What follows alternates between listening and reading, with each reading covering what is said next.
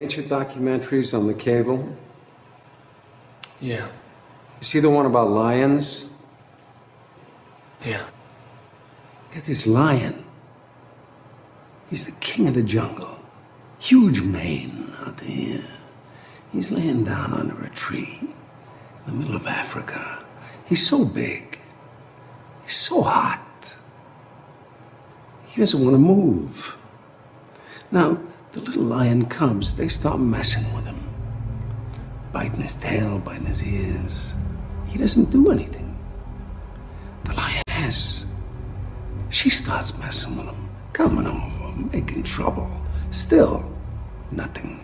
Now, the other animals, they notice this, and they start to move in.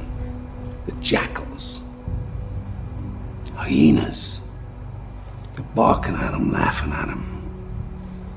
They nip his toes and eat the food that's in his domain.